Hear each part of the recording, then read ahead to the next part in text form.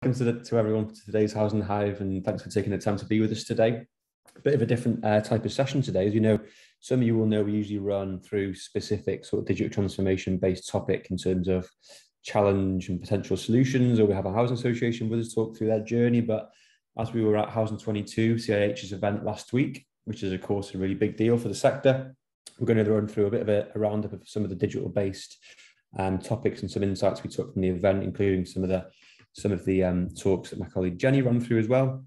So hopefully those of you who attended last week hear something that you might have missed, or for those of you who didn't manage to attend at all, should get a bit of an idea of some of the insights from the event as well. So we'll run through the agenda today, which is just quick intros into myself and our guest Beth from today as well. It'd be great if you could stay on mute for now, if that's okay, just so there's no background noise for everyone else and for the recording as well. But do everyone feel free to use the chat pane. There'll be a few links and things dropped in there by my colleague Joe as well, if her internet's resurfaced, that is anyway. So have a little look out for those. And yeah, we'll run through the topic for today, which is a bit of a roundup of the event from last week. And then we'll have some time at the end for a bit of a Q&A for myself, the Prodo team, or Beth from CIH as well.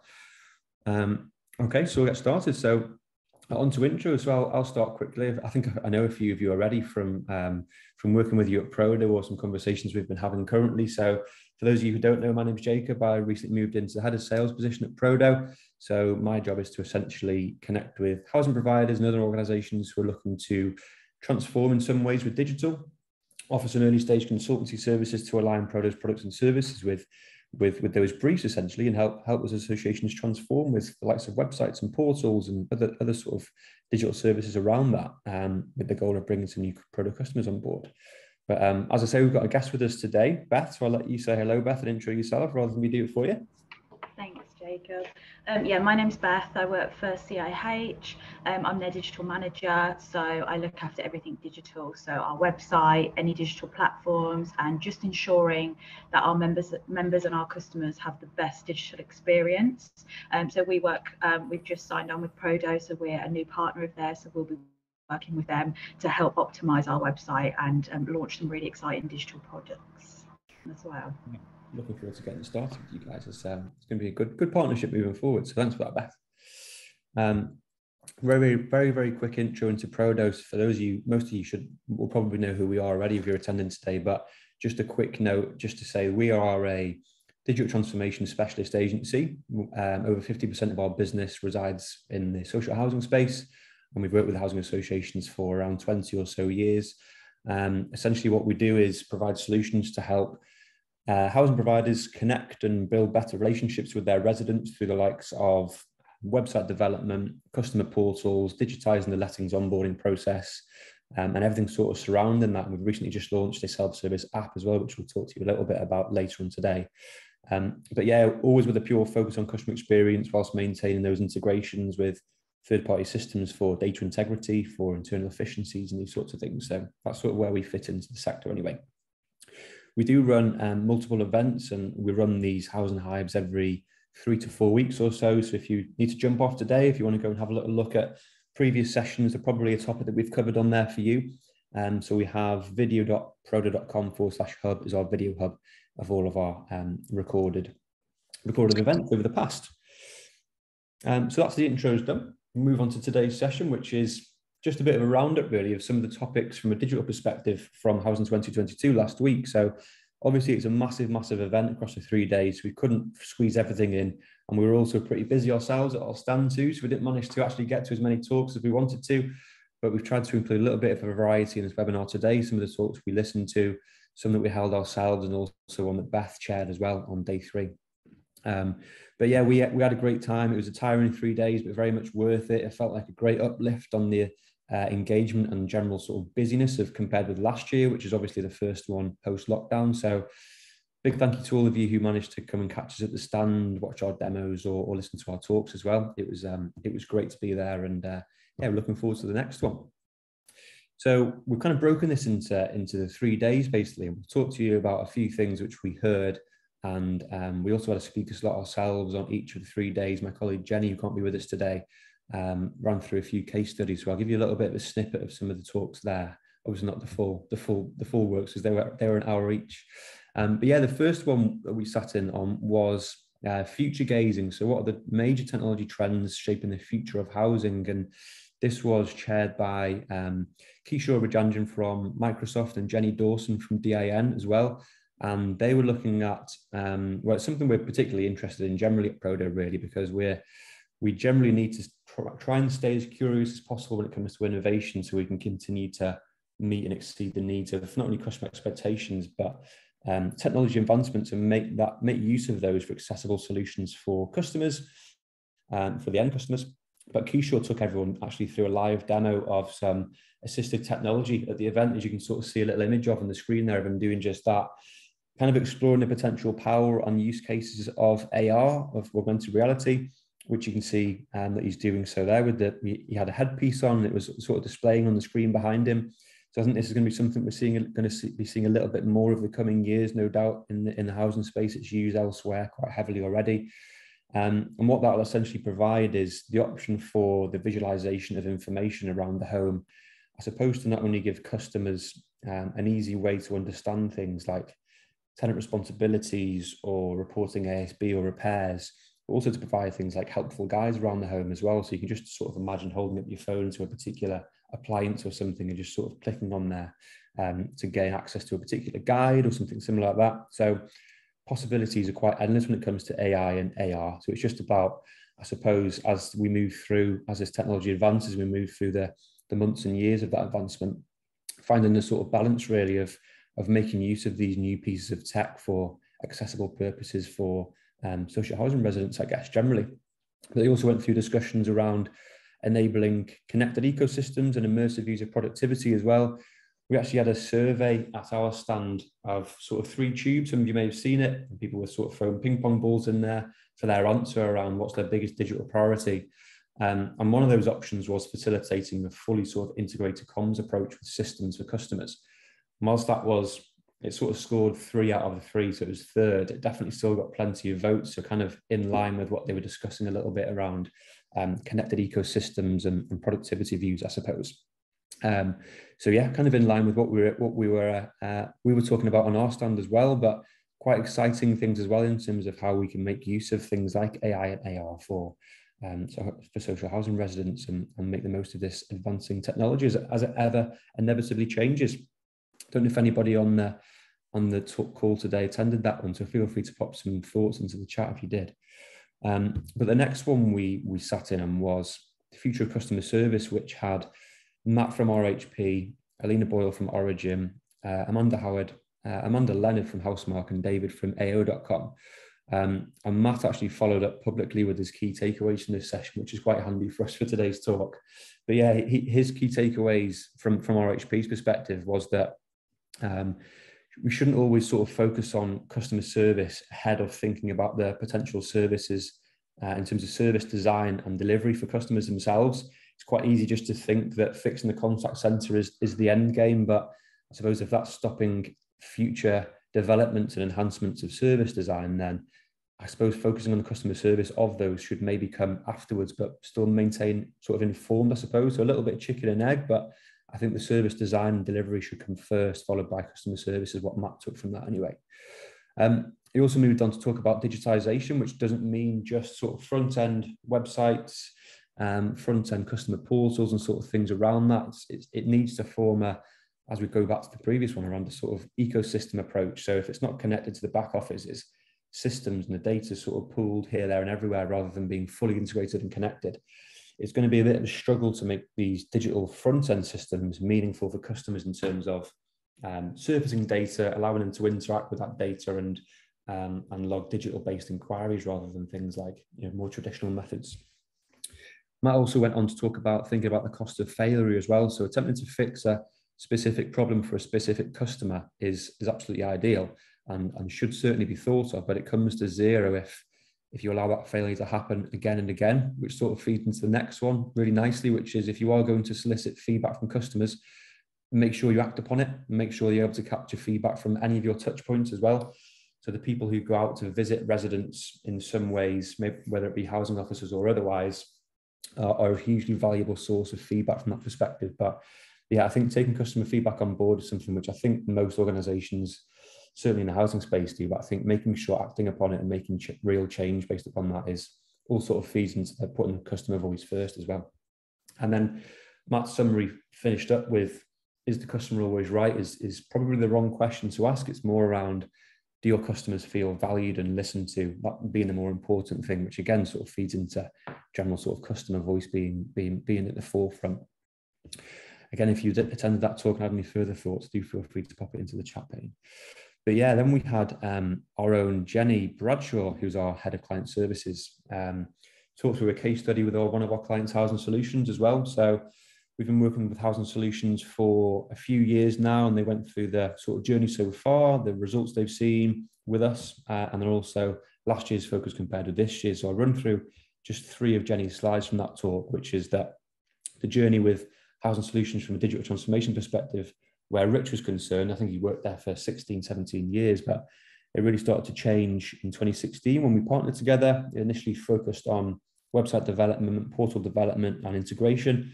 And then that sort of quickly moved into, you can see how it sort of translates here into insights and learning. So learning from behaviors and statistics on those platforms, then upgrading them based upon that.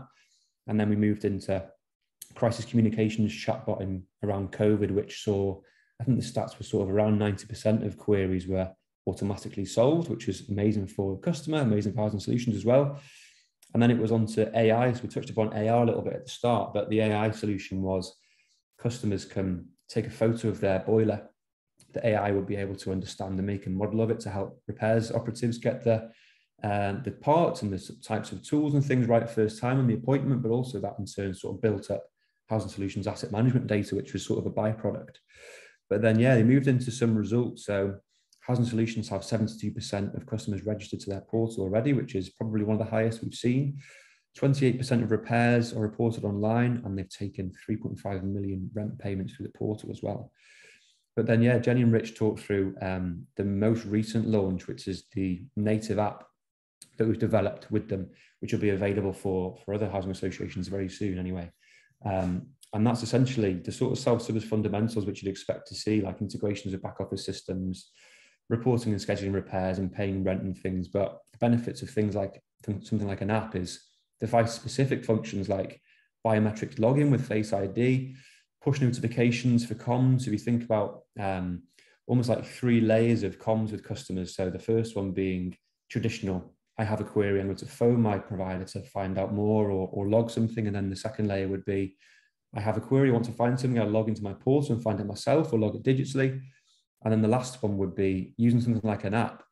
And those push notifications, the housing association can proactively send comms out to the device. So I don't even have to go and log in, don't have to phone up. I can just see the fact that my rent is on time or I have a repairs booked tomorrow, for instance. So yeah, that's been great for them. It's going to be launching soon. And yeah, if you're interested in hearing more about that, let us know.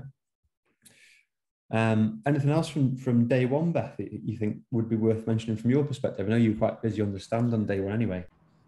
Yeah, we were so busy. It was such a great event. We had so many interesting conversations with our members and other housing professionals.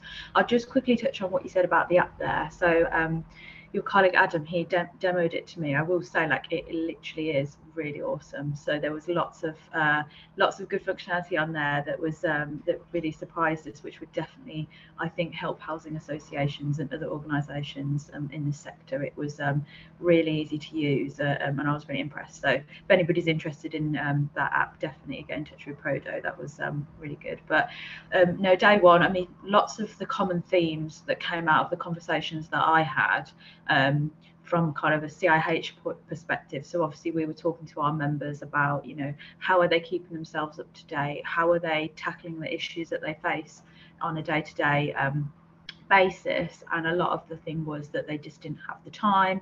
They didn't really know where to go to get the knowledge, and they didn't have the resource to be able to find it out. So it was a lot of the common themes throughout the whole 3 days was that there was not enough time, and they're looking for systems and processes to be put in place to enable them to spend the time on the really important things to actually work with their customers.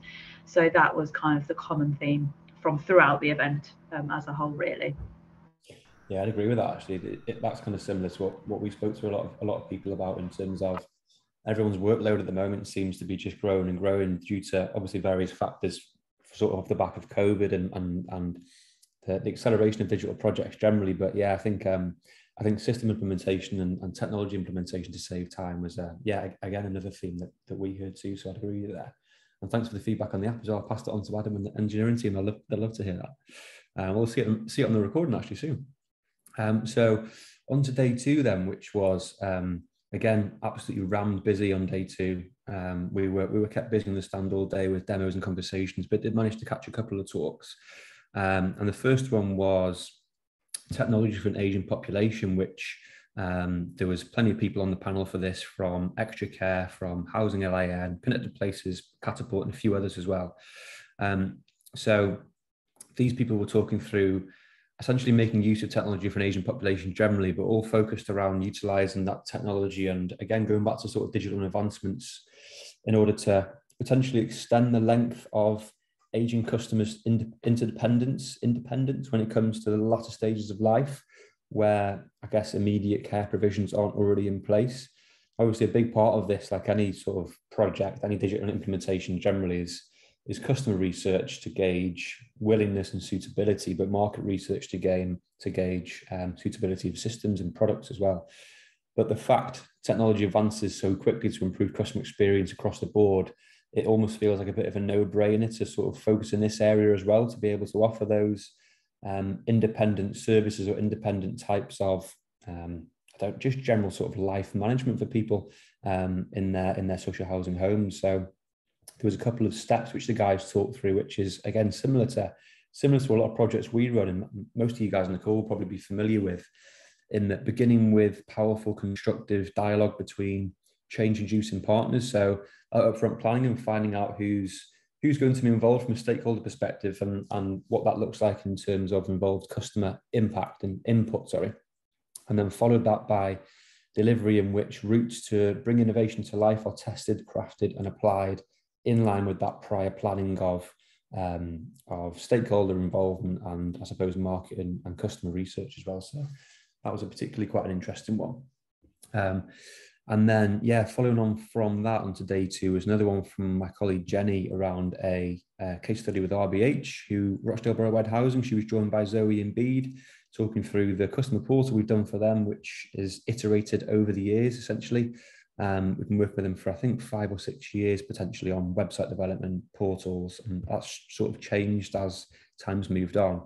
But yeah, they've kind of focused on very much the approach which we quite like to take at Proda, which is the MVP, minimum viable product approach of requirements. It's something that we need to have live, that we can learn from, and then sort of amend and adapt as time goes on with insights. So rather than being informed by only internal preference and only sort of board ambitions, etc., sort of leaning upon customer insight with the use of things like Hotjar and Google Analytics to understand traffic and page, I suppose, hit rates and sort of dwell times and which areas the portal are used, but also Hotjar to understand user behaviours and potential user struggles as well. And they talked through a particular use case they found with Hotjar, which was that people were struggling to register because they had to go away and find their customer ID or registration ID, which was preventing them from doing so. And then they were just sort of giving up and maybe phoning in anyway.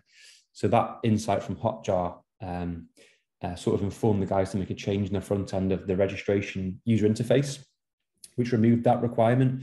And the results on screen are quite surprising, quite shocking. But that was the sort of the real stats around what that particular change resulted in terms of conversions and general registrations to their portal as well. But yeah, the RBH are up to 50% customers registered, 20% repairs reported online, and £500,000 a month, rent payments.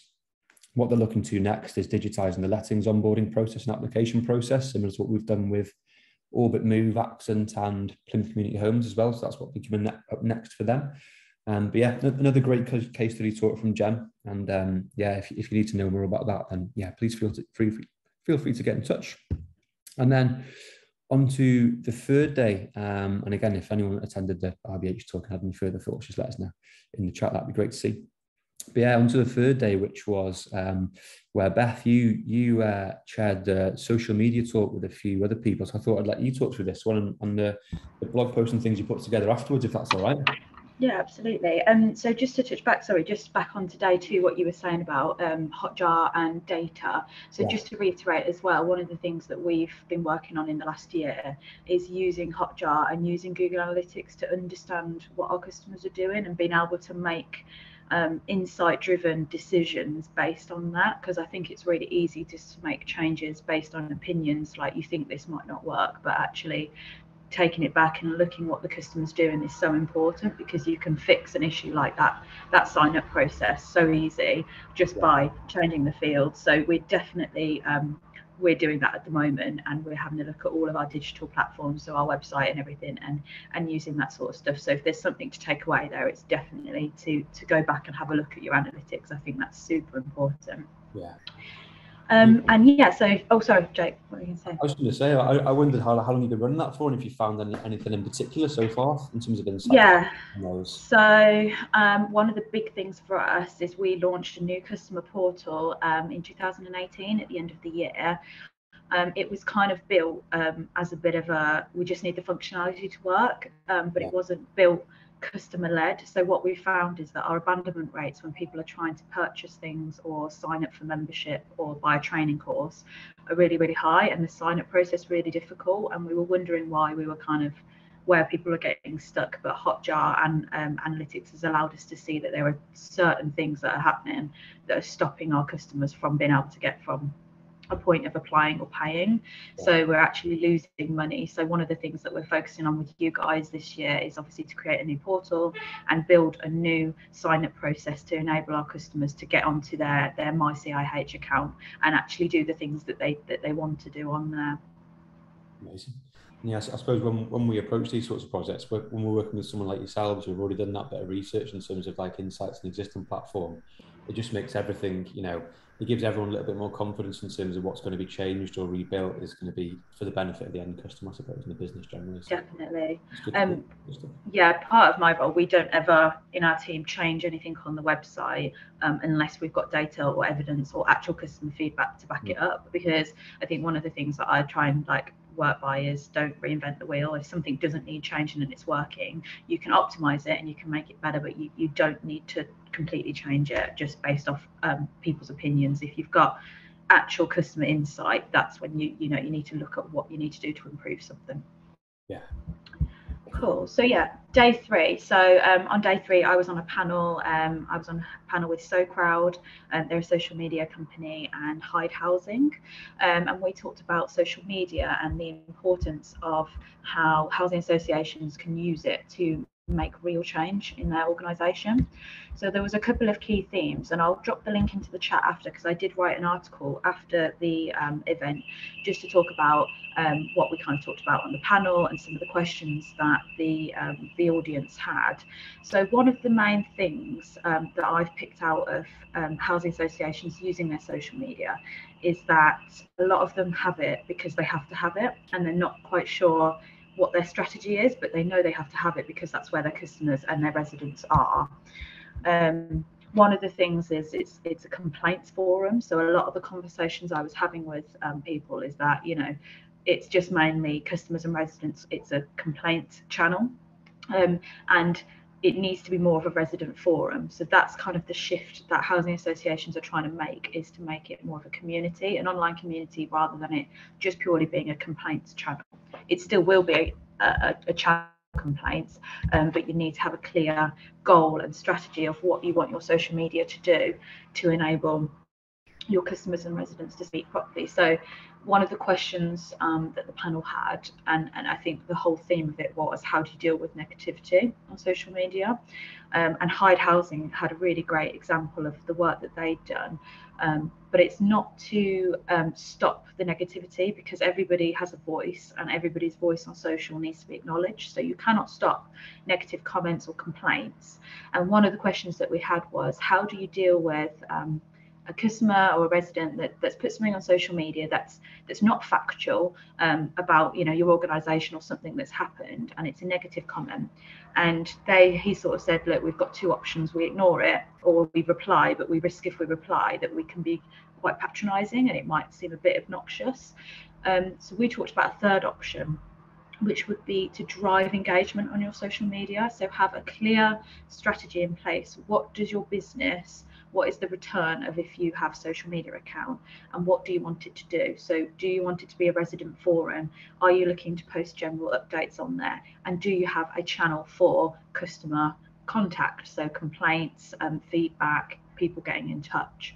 And once you start to build that up and you start to build your customer engagement, you'll start to have a bit of a forum where then if you have negative comments, Hive Housing, they had their customers replying to their own other negative comments. So they were starting to sort it out themselves, which was really interesting. So they didn't actually need to step in because they had other residents and other customers that were so engaged on their socials, they were actually answering those complaints for them, which is where I think we need to get to. That's something that CIH have really tried to focus on, is build up a large community online where we start the conversations and we get involved, but any questions that come in or any kind of negative feedback, we have other members and customers that actually start to step in, so we can acknowledge it and we're listening to it, but we don't necessarily need to respond in some instances. So that was something that was a really key topic that we talked about.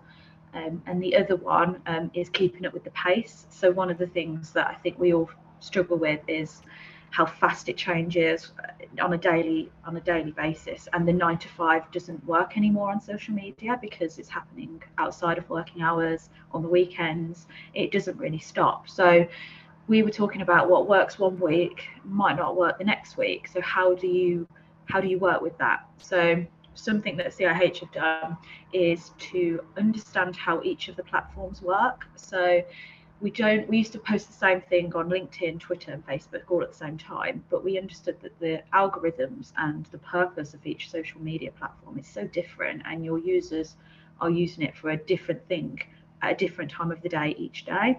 So we understood our analytics a little bit more using Twitter analytics, our Hootsuite that we use, and we try to gather information on what our customers are doing, when are they engaging, what are they interacting with, and why are they on there. And once we started to understand that, you can start to really plan your posts and your strategy on each platform. So we post lots of different content types. So a video might work really well today, and then next week you might post a similar thing and it doesn't do very well. But what we noticed is that our customers are at different places. They might not be able to watch a video out loud, which is why we do lots of different content types for the same message. So you can access it via video, or we'll post it as a poll. We might start a discussion. It might be a downloadable publication. So trying to do that will then get better customer engagement on social media. But I will post the article that I did. It's got some 4 top tips on kind of where to start if you're not sure where to start, or how to kind of make your social media a little bit better if you're struggling with that. So I'll post that in the chat now. Great stuff. I've dropped that link in for you, Beth, already. Oh, amazing. Thank you. Yeah, it was interesting. It was one of the talks that I actually managed to catch on the final day. And yeah, everyone was really engaged with it, because I think, and yeah, you're right, Beth, I sort of took that from as well, that generally people are quite worried about the negativity of social, because historically people will, if they have a negative experience, they'll look for places to vent if they're not getting what they want in terms of complaints. So social is a natural place to do it, if not like a review site. But yeah, you're right. If there's no strategy behind how customers should be engaging with you on social, then they will just use it for that. But if there's reasons for them to engage other than that, the likelihood is they'll engage in other means other than just complaints. So yeah, makes sense. I was just gonna say, Emily's popped something in the chat, so I completely agree. Like, so when we do have negativity or there is a comment, we always engage. I think there's also a fine line between, I think one of the things that we talked about was like obviously abuse on social media. So a lot of housing organisations have policies, so we don't respond to that. But in terms of making sure they know that we're listening, absolutely, we always kind of say, you know, if we see a discussion going on, we might jump in, and if something is factually incorrect, it depends on the messaging, but we usually say, you know, you can find the correct information here, or did you know? Or we might take it offline and send them a direct message. But absolutely agree with your point, Emily. I think it's really important to show that you're listening by making sure as well that you put your first name in there. So we have so many people using our social media accounts, and we try to make it more personal. So we say, you know, it's Beth from CIH, and I'm here to help. I'm listening to what you're saying. So absolutely agree. I think on those negative comments, it's about having that community there as well, ready, especially when you're not on the 9 to 5, and you might be on a weekend not looking at the socials. You do have a reliant community there to help as well. So I think it's more of a working alongside them, rather than not letting them kind of do it, but you also can rely on them as well. Well, thanks for that question, Emily, as well. Great stuff. Any more questions on that before we move into the final section? Feel free to pop them in. We can always revisit them at the end if we need to as well. The only other talk we managed to get to, well, I managed to get to on the final day, was the third of Jenny's. Jenny was quite busy across the 3 days, as you can see, one a day. But yeah, she was talking through the Stockport Homes case study, which was that we've worked with them for many years, I think probably 8 years or so, but she's been recently reappointed to deliver 6 new websites for their subsidiary brands and their sort of interdependent companies underneath the group. And yeah, Verity and Paul Howes joined us, which obviously from the group, but talking about sort of prioritization of multiple stakeholder groups in those different organizations, putting the customer voice first and delivering the projects generally at scale with success, and also some good results. So how we sort of approach this from our perspective is there's sort of 4 key stages to a website build, which is planning, design, build and launch. But obviously we had 6 of them to do at once, and all sort of agreed at once and contracted at once. So Paul and Verity talked through in terms of like prioritization for them from their perspective, because it made no big difference to us from our perspective at Proda. It was all around the client's priorities. So they basically just sort of gauged internally which one of these companies was most ready to have their website delivered first, because there's obviously internal planning and customer engagement and things that needs to be done. Which was the group website first, followed by Stockport Homes general needs, and then we're sort of trickling down now in a staggered approach, and we're just about to launch website 4, which is Viaduct. But really interestingly, Verity used the stat of they've actually involved 1,500 customers in terms of feedback or involvement in one way or another as part of this project progress, which is, I think, is an amazing number. I was really involved I led the tender response and the pitch when we were bidding for the work, and they went as far as including customers on the presentation, which we were presenting to them as part of our proposal process. So customers even had a say on sort of supplier selectment and asking all sorts of questions to us on the pitch. So that was really interesting. But yeah, they've used things again like Hotjar and GA, but also things like the Tree Jack surveys that we use, which is like almost like an anonymous sort of navigational wireframe to enable people to hopefully get to the end result and feedback if not.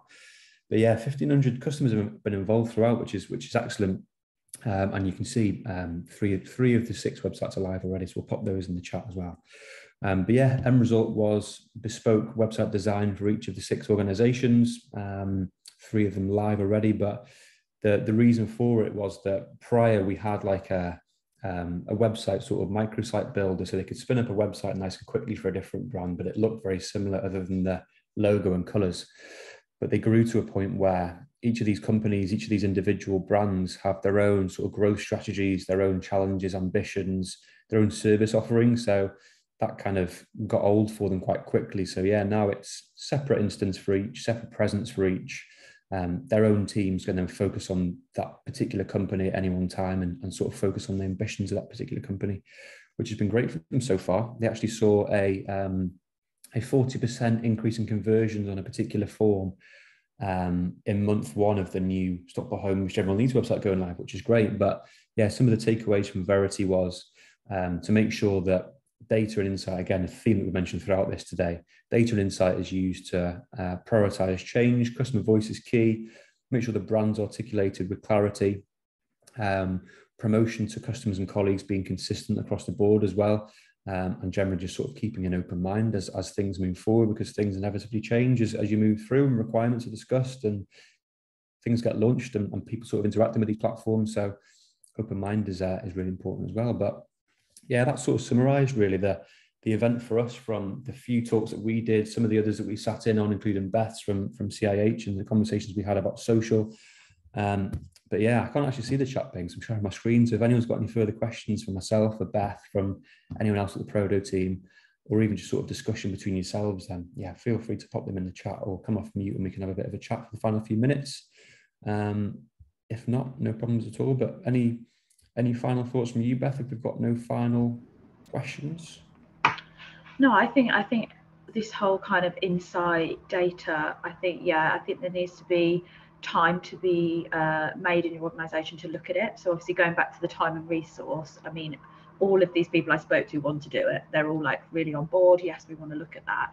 It's just finding the time. So I think one of the organisations I spoke to, they do a thing on a Friday where they have no meetings, and they have a knowledge hour where they go and they kind of spend time, increasing their knowledge. What do they need to find out about? And then they have an hour of like insight. So what have they learned from the customers this week on social?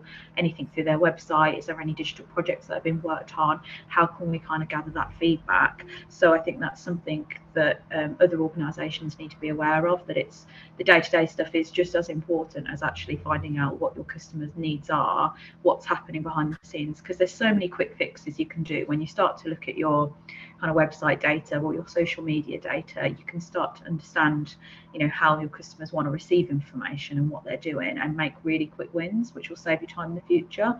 So yeah, I kind of try to spend a couple of hours a week looking at that stuff so that we can start to make quick wins on our website that I can do myself. So it just might be optimizing a page or looking at the content, but yeah, it's definitely it was definitely a really great event. So I'm looking forward to next year.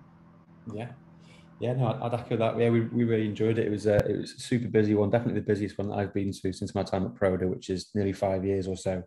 Yeah, it was great. We had some great conversations, and yeah, these sort of themes you talked about today around data and insight, time saving from technology and digital was consistent throughout. So no, it was really good, and thanks for your time for joining us today, Beth. Really appreciate it, and the insights that you brought from your talk were great. So I would encourage everyone to go away and read that blog post that Beth put together, and I've recorded this as well. So if you want to share this with anyone internally, we'll follow up via email with the link to the recording. But yeah, thanks again for everyone's time today, and thanks again to you, Beth.